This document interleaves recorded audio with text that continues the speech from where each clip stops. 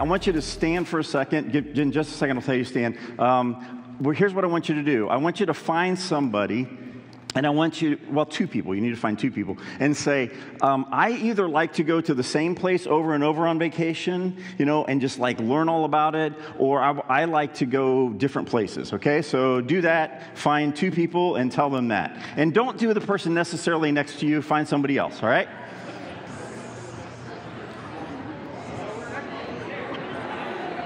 All right. Great job. Thank you, everybody. This is awesome. I love to hear you guys talking and having fun. You can continue those conversations later and be able to just say, hey, I didn't know that about you. I'll tell you what was really cool. It was about 50-50. Like half said, no, I like to go to a new place all the time. The other half said, no, I like to go to the same place. What was really fun is to meet a couple that was married and they were opposites, right? That's always fun. So I personally, I'm a person, I like to go to new places all the time. I like new things. I don't sit in the same seats. I try to do I like change in that respect. Not all change, but I like that kind of change. But here's something I've discovered, and maybe you have too. You might have gone to a theme park or like a national park or a tourist destination many, many, many times. And you thought, man, I know everything about this. And then you discover something new and you're like, I didn't know that. That's totally new. And it's a new experience for you.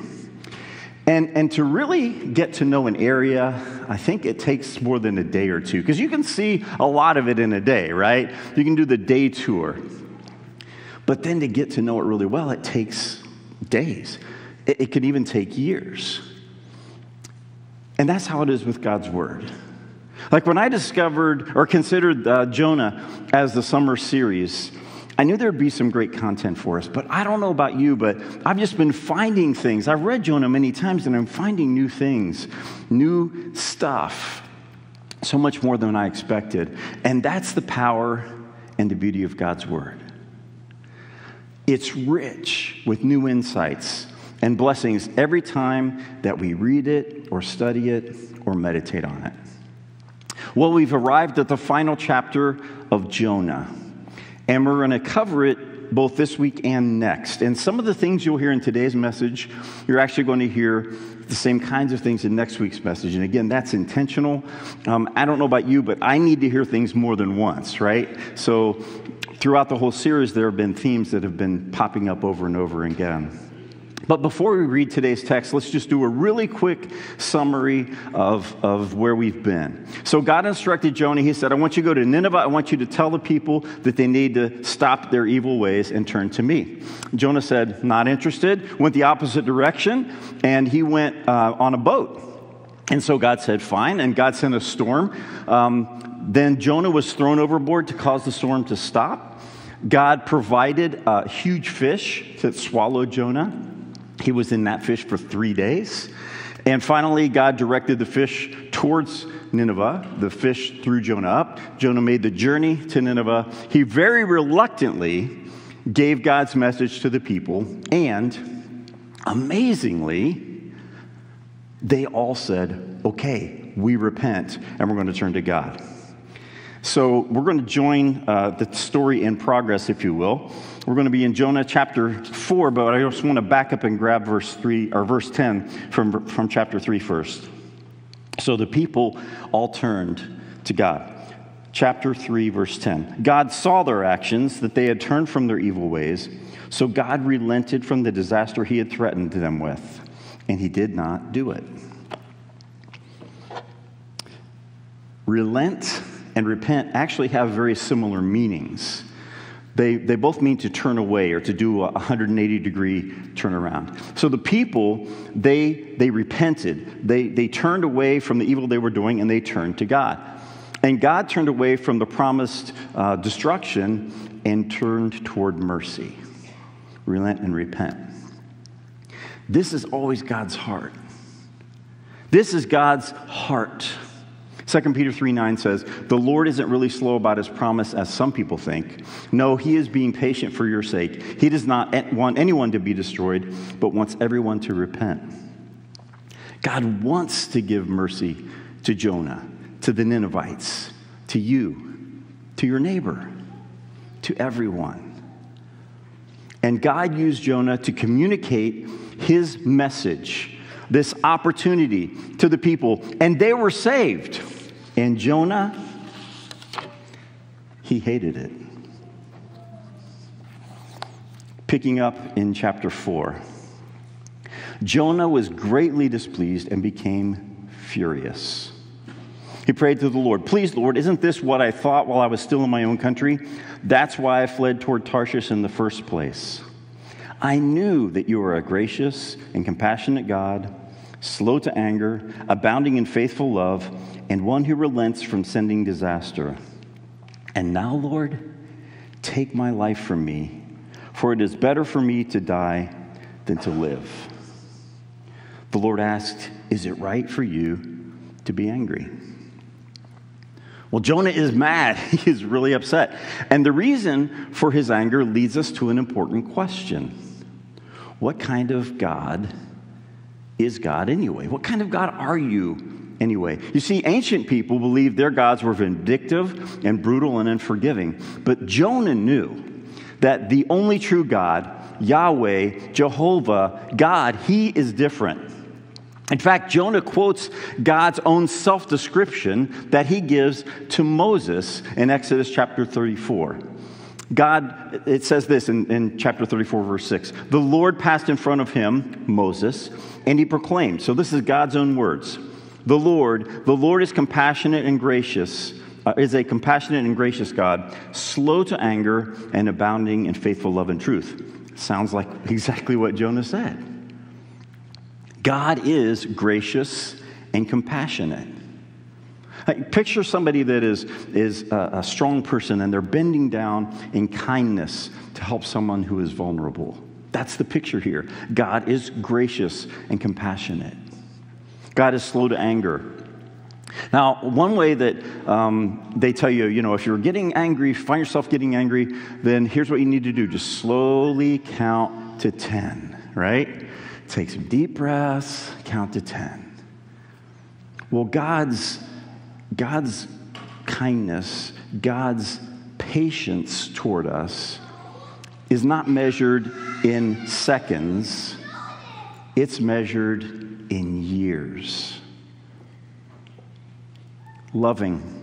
Think of marriage vows. When someone promises to be faithful and to seek the good of their spouse until death. Well, God loves you. God loves you to death, literally. He loves us so much that he gave his life so we could have life. There is no greater love. God relents from sending disaster. Again, God desires for hearts to be softened and to return to him. He doesn't want disaster to come on anyone. Gracious, compassionate, slow to anger, loving, doesn't send disaster. Those are admirable traits. But instead of celebrating them, Jonah sees them as weakness.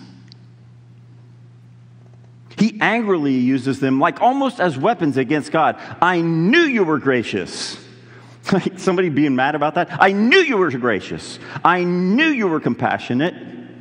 Man, I'm so frustrated because you're slow to anger. I hate that you're so loving. And I'm mad that you will not send disaster.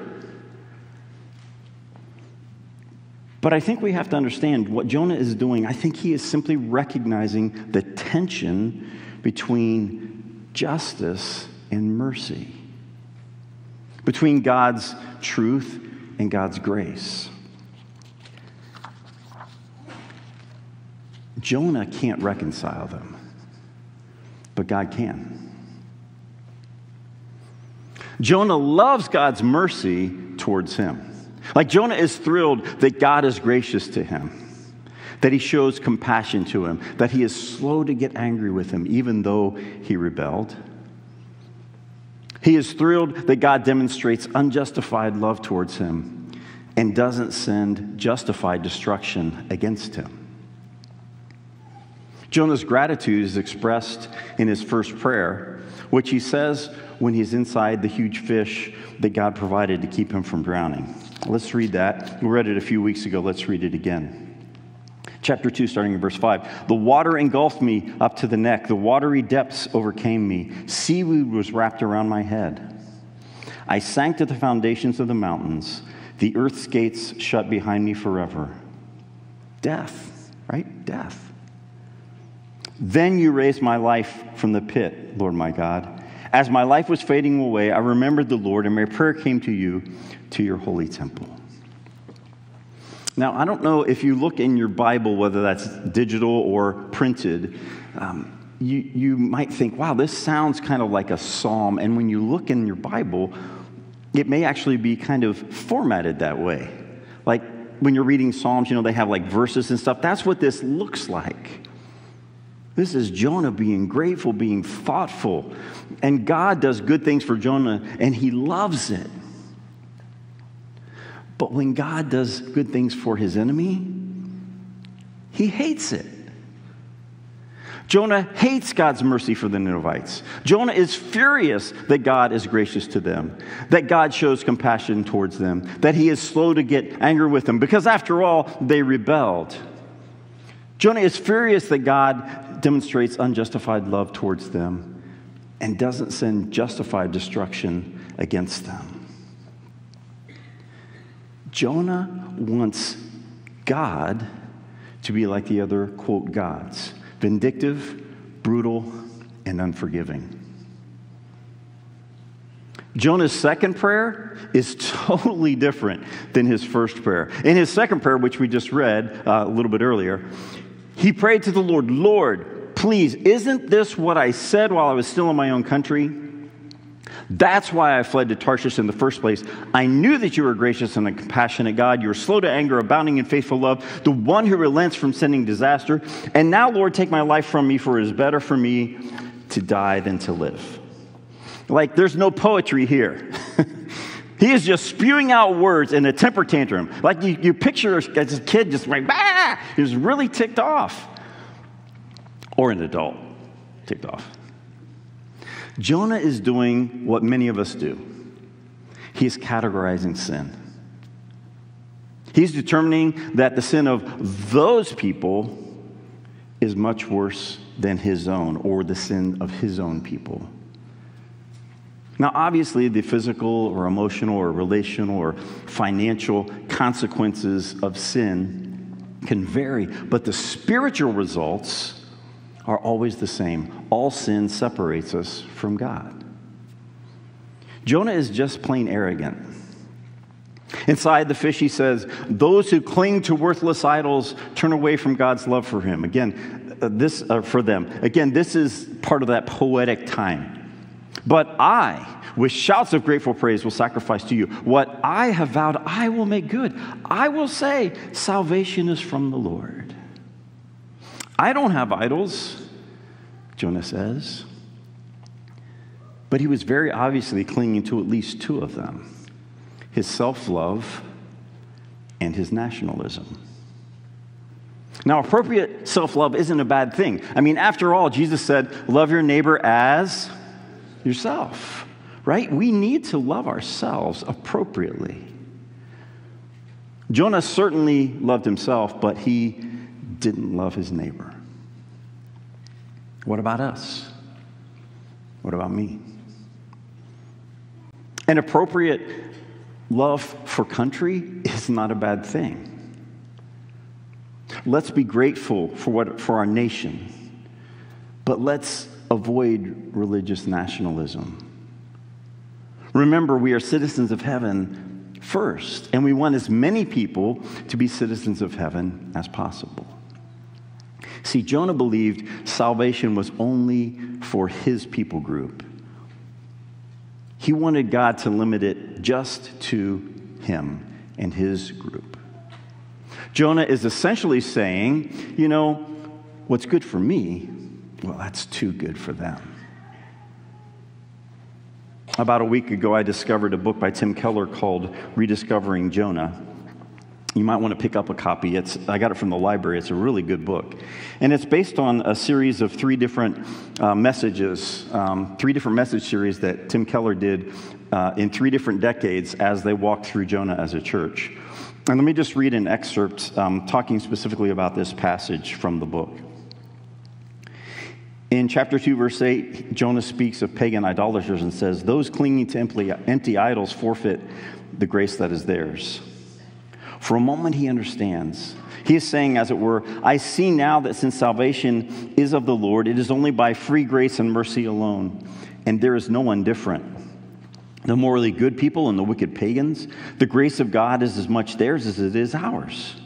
We are all undeserving, but we can all receive it." Had he grasped this idea fully, it would have purged him of the self-righteousness that reasserted itself after Nineveh was spared. It would have demoted his love for country from an ultimate thing to a good thing. And so his disappointment in chapter 4 would not have erupted into suicidal despair. The last words we have recorded of Jonah in the book are paraphrased this way in the Message paraphrase. It says, "God, if you won't kill them, kill me. I'm better off dead." Jonah is saying in words what he's already said in his actions. I would rather die than see my enemies turn to God and be forgiven. And that's when God asks Jonah this question: is it right for you to be angry? Is it right for you to be angry? Today's message is not about suffering, but I think there is a correlation. And we understandably wonder about suffering that seems unfair or why God didn't prevent something from happening. We can get frustrated and angry with God. And I believe that's one of the reasons why God gives us so many of the Psalms, to just help us understand this is a painful struggle. This life is. And God understands and is willing to hear those complaints, to understand that we have these concerns and these questions. Why is there suffering? But there's a very important distinction here. Jonah is angry for the exact opposite reason. Jonah is furious because God prevented suffering. Jonah wants to see the Ninevites punished, for them to have justice, to experience justice for the evil that they've done. And anyone in Israel would be in 100% agreement with him. The Ninevites have done horrible things. Why would God give them grace? Jonah was mad because he thought God was making it too easy for sinners to be forgiven and experience a right relationship with God. Now contrast that with Jesus. Jesus got angry at those who made it harder for people to be in a right relationship with God. Those with religious authority who focused on legalistic rules that kept people from authentic faith. Jesus got angry at the money changers in the temple who were making exorbitant, ridiculous, unfair amounts of profit rather than helping people connect with God in prayer, in worship, and in sacrifice. And Jesus angrily drove them out of the temple because they were keeping people from God. They were making it harder for people to be in a relationship with God. Huge contrast. Still, like Jonah, we may get upset about God's lack of justice in our eyes, but we also need to see this bigger picture.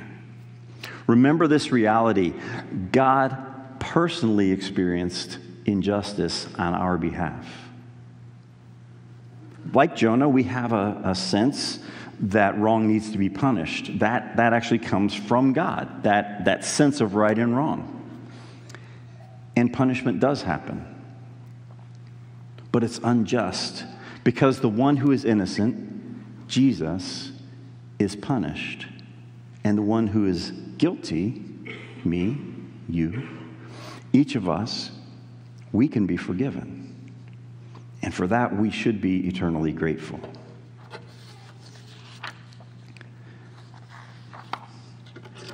First Peter 3:18 says this: Christ suffered for our sins once for all time. He never sinned, but he died for sinners to bring you safely home to God. He suffered physical death, but he was raised to life in the Spirit. Romans 3:23 and 24 says, all have sinned. We all fall short of God's glorious standard, yet God, in his grace, freely makes us right in his sight. And he did this through Christ Jesus when he freed us from the penalty for our sins. Here's the bottom line. Justice for sinning means we would be separated from God forever. Injustice means we get to spend eternity with God. But the only way that can happen is for Jesus to give his life on the cross. Jonah didn't want God's grace for those who had hurt his own people and who honestly had proudly gone against God and God's principles in the process. That might resonate with us. And again, Jonah wanted forgiveness for him, but he wanted justice for them. Jonah allowed difficult circumstances to harden his heart. Now, honestly, my heart can be hard too. It can be hard towards a person or a group who has hurt me, or probably even more it can become hardened to a group or a person who has hurt a person or a group of people that I love. Our hearts can become hard, and honestly, we're not really interested in God's grace for certain groups of people because we think, well, they don't deserve it. Or maybe we don't allow God's grace for one person, the person we know best, ourselves. Or maybe your heart resists God because you've asked him to do something and he hasn't. Maybe your heart is hard because God has asked you to do something and you haven't. Our hearts can become hardened for many reasons. Breakthrough happens. Breakthrough begins when we ask God to change us. Now, that change doesn't usually happen immediately. There's the salvation part, this change of our relationship with God, that can be more immediate. But the change deep in our hearts of us becoming more like Jesus is not an instantaneous thing. It is something that happens over time. In fact, it's a lifelong journey. And as you journey on life, God will walk with you. So change doesn't happen immediately, but it does begin with surrender. And so we're going to sing a song that really challenges us, asking God to soften our heart, to increase our faith. And as we take our next step with Jesus, as you take your next step with Jesus, you'll experience more of what God desires for you and what he desires for the people around you. Would you stand as we pray?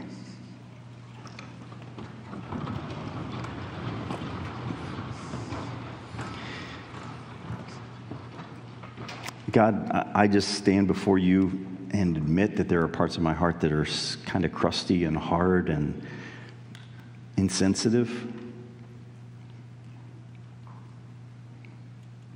I assume that everyone would feel the same.